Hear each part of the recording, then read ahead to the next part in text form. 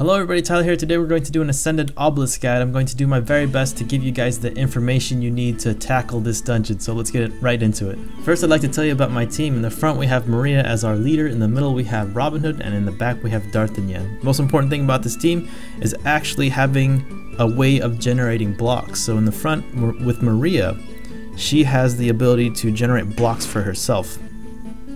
Over here we have Energy of Goddess. She immediately creates 2 leaders block and increase leaders SP by 15. And we want to generate more blocks because it'll give us the ability to use Sarah more often. And that's where the next part of this fight comes into play. The most important thing about this fight here is having Sarah as your goddess. She protects allies by creating a shield. The shield absorbs 100% damage for the first second, and for the next second we absorb 50% damage. This is so important because there's actually one skill that can destroy your whole team, and it's very tricky to look out for. So let's talk about Obelisk's damaging skills. Obelisk has a wide range of skills, and I'd like to tell you about just a few key skills to look out for. The first skill I'd like to tell you about is the stun attack.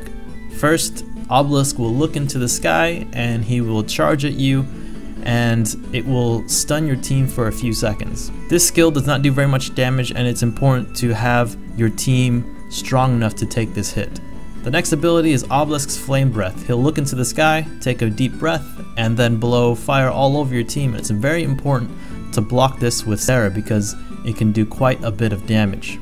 This ability will always come after the stun attack.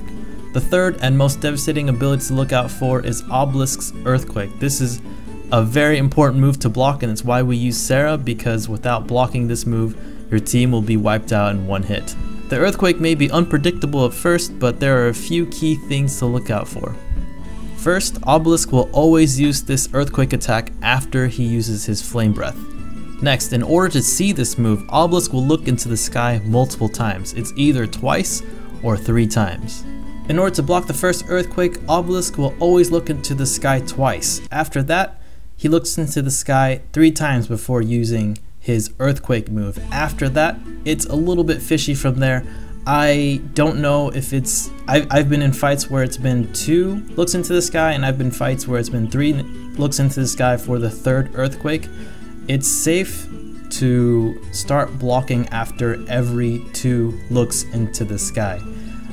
You don't want this fight to last very long because over time Obelisk will get much stronger, but you can be sure that Obelisk will look into the sky twice for his first Earthquake, and he'll look into the sky 3 times for his 2nd Earthquake. Those are the most important skills to look out for when fighting Obelisk. He has a few more skills that are involved, but I ignore that when I play this dungeon. So the game plan is this: when we first enter the dungeon, we'll use as many 2 and 3 block combos as we can to build up Sarah's charges. He will start with a stun attack and follow that up with a flame attack. We're going to do our best to block this if we have enough charges to spare, or if your team is strong enough, you can take this damage and save that charge for another flame breath later on. After the flame breath, he'll look up into the sky twice and use his Earthquake, and this pattern will repeat. He will use his stun attack followed by a flame breath, and then he'll look into the sky 3 times. After that, the pattern still repeats, but it's a little bit confusing for me to determine when it's 2 or 3 looks into the sky. So after that, it's safe to say that you'll want to use Sarah every time after that on the 2nd look. And to show you what I mean, I'll enter a dungeon and we'll give it a try. Alright, so I managed to pair myself with a friend. We have Leon, Mew, and Solid Snake. Let's go ahead and enter this game. The plan is to build up as many Sarah charges as we can before that first Flame Breath. My team, I think, is strong enough to take that first Flame Breath in case I don't manage to build that one up. There we go. There's the stun attack. That one is okay to take. Let's see. Well, I'm gonna block this one. I don't feel safe. 1, 2. I had enough to block on that 2nd look into the sky. There's that charge attack. After this, I think it's just 3 looks into the sky. there's the flame breath. 1, 2, 3. Block that one. Alright. Definitely have to block the next flame breath here. Flame breath. 3 looks into the sky. 1, 2, 2.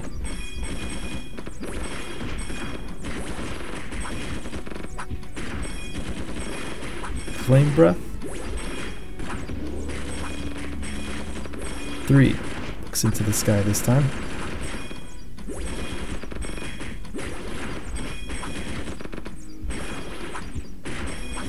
Flame breath, we block that one. 1, 2. 2 looks in the sky. This guy is getting really strong. Block the flame breath. 1, 2, 3. Block that one. Okay. Obelisk taken down. It seemed to me rather random between 2 and 3 looks into the sky. It's really hard to predict that. I think that has to relate to the bubble, the type of bubble he's using. I think the counterattack pulls that ability out faster.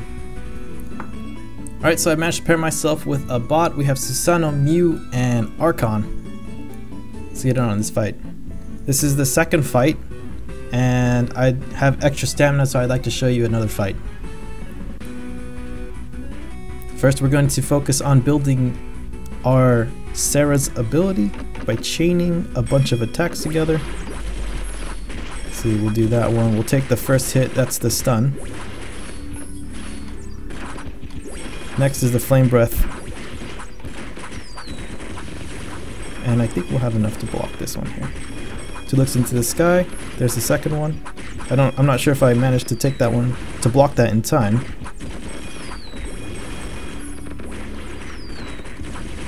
Let's see. Next will be the flame breath. Here we go. 3 looks into the sky after this. 1, 2, 3. Block. Stun attack. Flame breath, we want to block for sure. And I think it's a random chance between 2 and 3. I'll do it on 2. Here we go. Stun attack. 1. Flame breath here. 1, 2. Block. Turned out to be the third one that time. Still in this fight, almost done. Block the flame breath, and the fight's over. So hopefully this gives you more information on what comes after that flame breath, whether it's 2 looks into the sky or 3 looks into the sky. Once again, I think it's related to the shield. Hopefully this doesn't bug out and I get my prize, but that's the second fight for you guys. Oh, here we go. Those are my prizes. Alright, so this is the Ascended Obelisk guide. If you like what you see, please click on the subscribe button below or visit crusadersquest.com to see any information that you need. I'm going to be posting guides on that website as well. But I want to thank you guys so much for watching. Thank you for your time, and I hope that this video has given you more information on how to tackle Ascended Obelisk. See you guys.